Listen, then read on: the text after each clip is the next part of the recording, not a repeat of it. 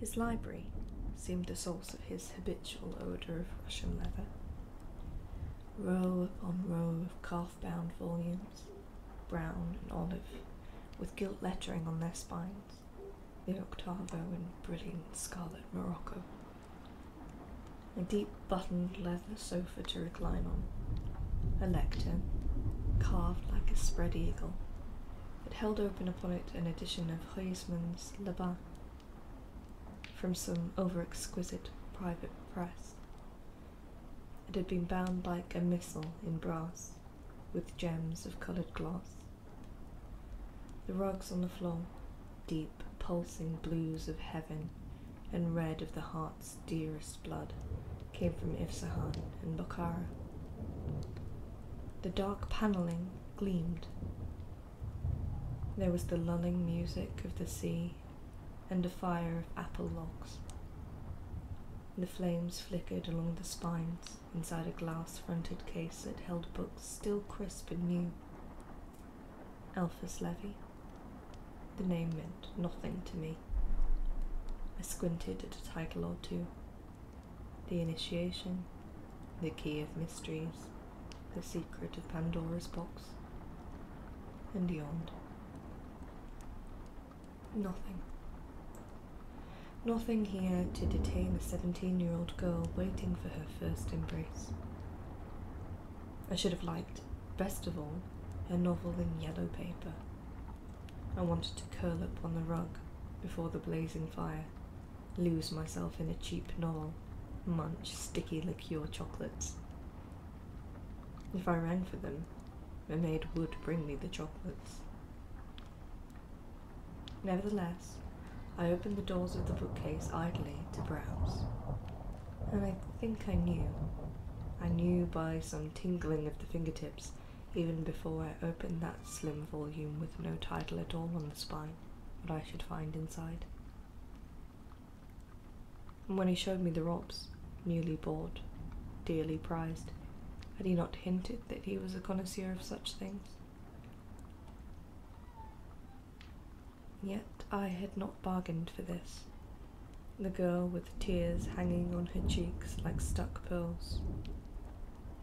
Her, a split fig below the great globes of her buttocks, on which the knotted tails of the cat were about to descend, while a man in a black mask fingered with his free hand his that curved upwards like the scimitar he held.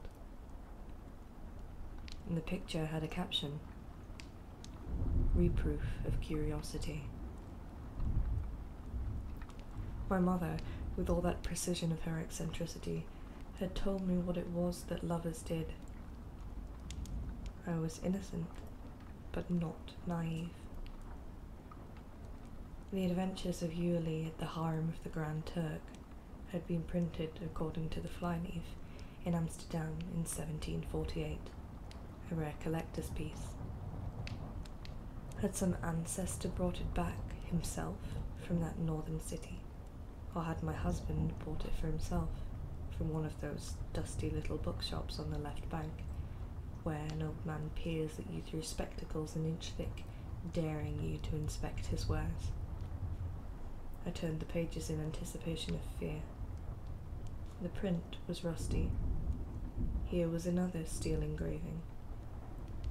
Immolation of the wives of the Sultan. I knew enough for what I saw in that book to make me gasp.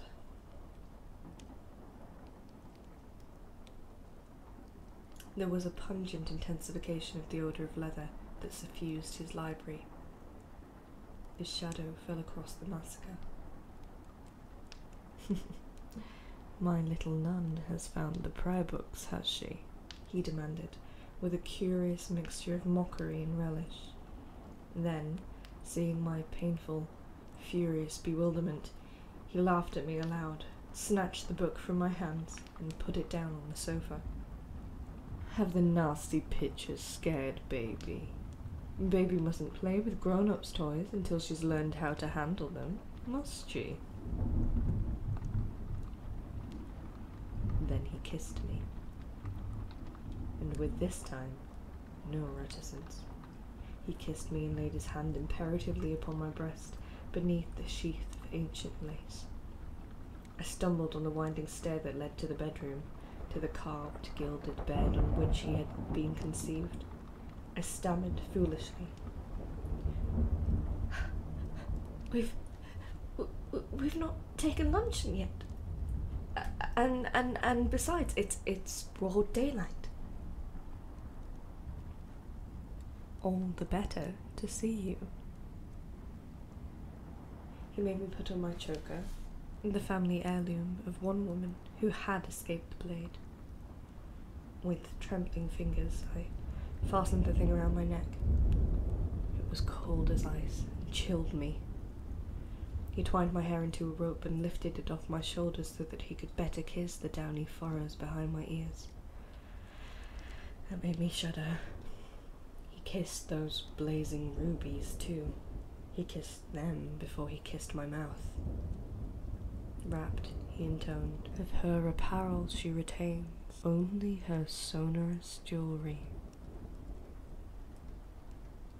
A dozen husbands impaled a dozen brides, while the mewing gulls swung on invisible trapezes in the empty air outside.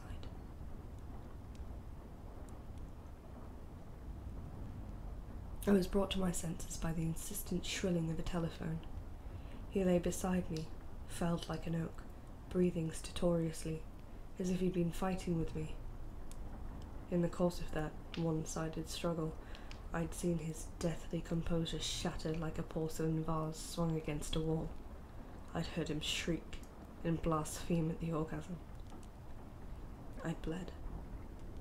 And perhaps I had seen his face without his mask, and perhaps I had not. Yet I had been infinitely dishevelled by the loss of my virginity.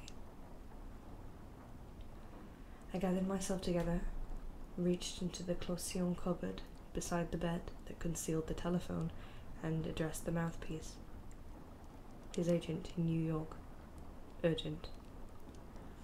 I shook him awake and rolled over on my side, cradling my spent body in my arms. His voice buzzed like a hive of distant bees. My husband, who, with so much love, filled my bedroom with lilies until it looked like an embalming parlour. Those somnolent lilies that wave their heavy heads, distributing their lush, insolent incense reminiscent of pampered flesh. When he'd finished with the agent, he turned to me and stroked the ruby necklace that bit into my neck, but with such tenderness now that I ceased flinching, and he caressed my breasts. My dear one, my little love, my child, did it hurt her? He's so sorry for it, such impetuousness. He could not help himself. You see, he loves her so. And this lover's recitative of his brought my tears in a flood. I clung to him, as though the only one who had inflicted the pain could comfort me for suffering it. For a while he murmured to me in a voice I'd never heard before, a voice like the soft consolations of the sea. But then he unwound the tendrils of my hair from the buttons of his smoking jacket, kissed my cheek briskly, and told me the agent from New York had called with such urgent business that he must leave as soon as the tide was low enough. Leave the castle. Leave France. And would be away for at least 6 weeks. But it is our honeymoon. A deal. An enterprise of hazard and chance involving several millions lay in the balance, he said. He drew away from me into that waxwork stillness of his. I was only a little girl. I did not understand. And, he said unspoken to my wounded vanity, I have had too many honeymoons to find them in the least pressing commitments.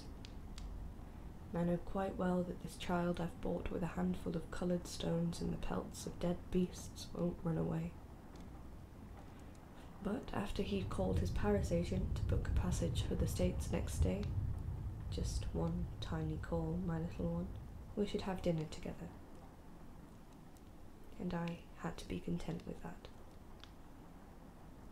A Mexican dish of pheasant with hazelnuts and chocolate, salad, white voluptuous cheese,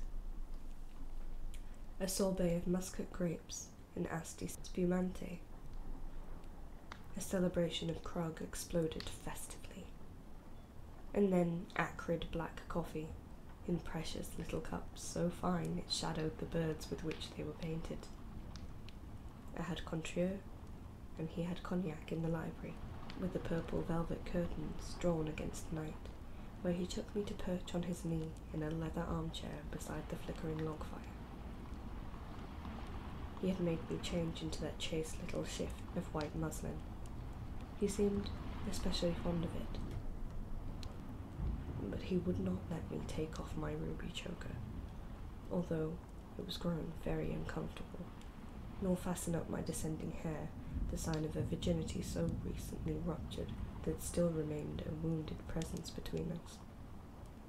He twined his fingers in my hair until I winced. "The maid will have changed our sheets already," he said. "We do not hang the bloody sheets out of the window to prove to the whole of Brittany you are a virgin. Not in these civilized times. But I should tell you it would have been the first time in all my married lives that I could have shown my interested tenants such a flag."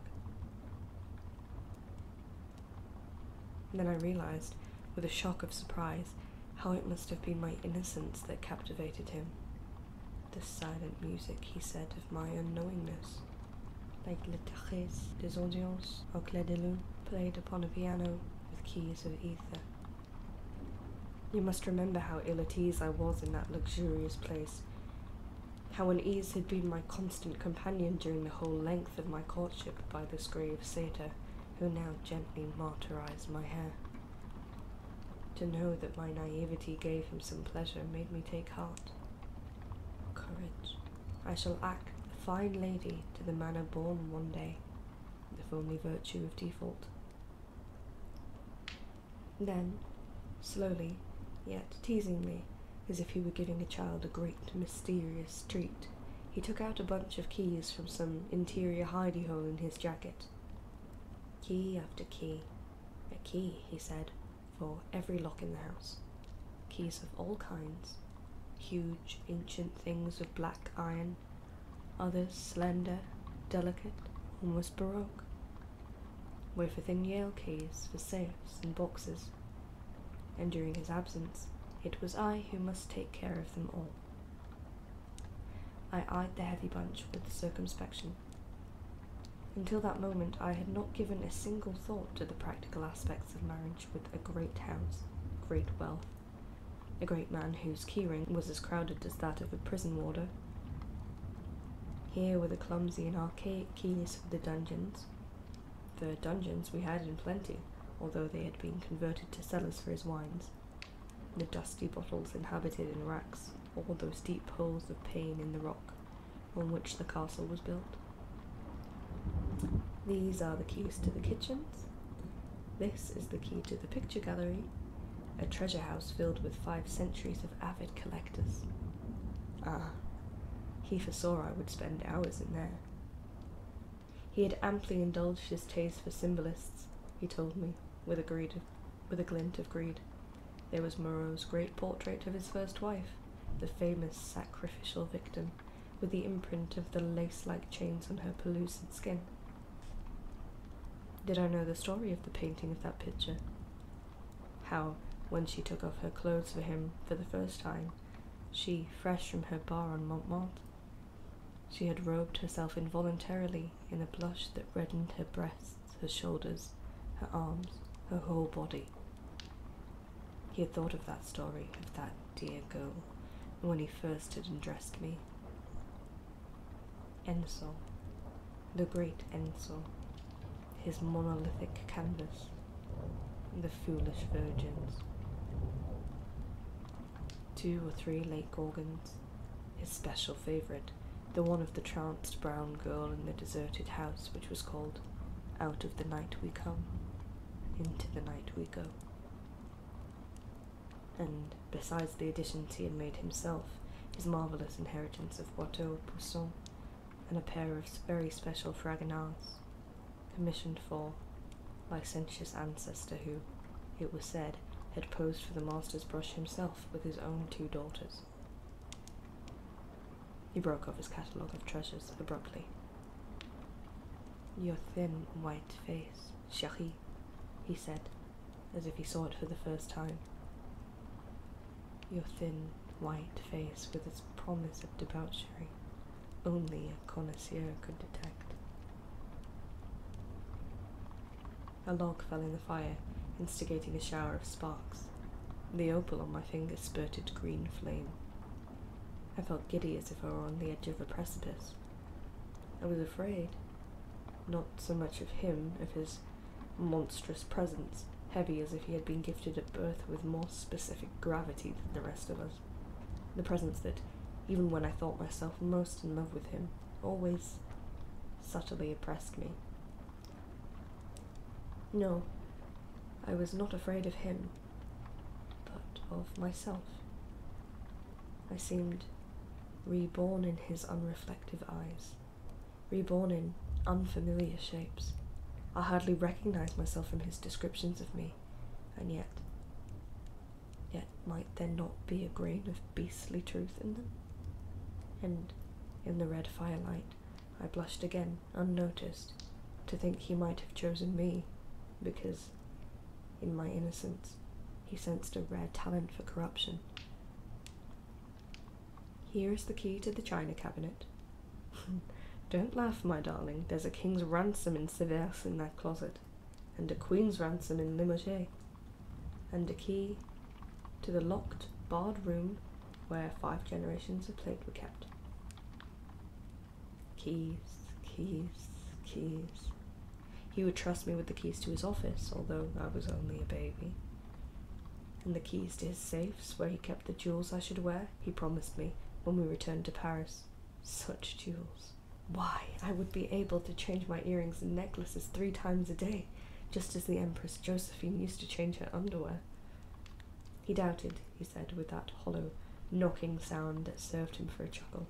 I would be quite so interested in his share certificates, although they, of course, were worth infinitely more.